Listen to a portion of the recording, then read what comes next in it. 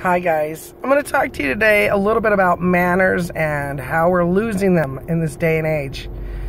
Look, we all know cell phones are our best friend, whether it's an emergency or just passing the time. But when you get inside a service, whether it's going to order some food at a counter or you're at the grocery store and you're about to check out and you're using an actual clerk checker, get off your phone. It's so disrespectful, especially when you get into a closed vehicle with somebody, whether it could be a taxi or maybe a shuttle bus with others.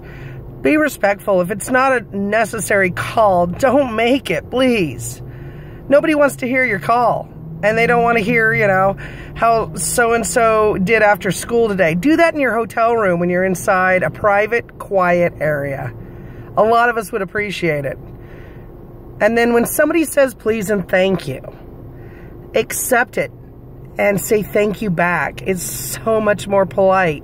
It makes your day better.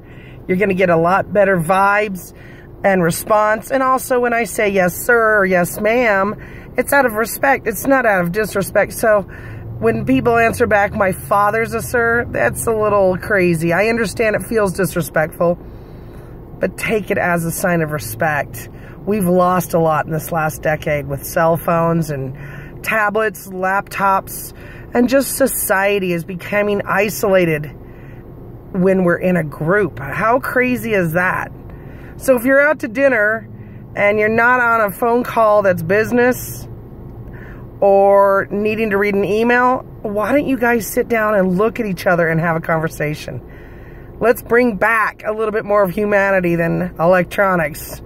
It'd be so much more pleasant to look around and see people talking to each other, smiling, laughing, and having a great conversation instead of pulling up something on a social media and staring at it while your loved one or your friend is across the table.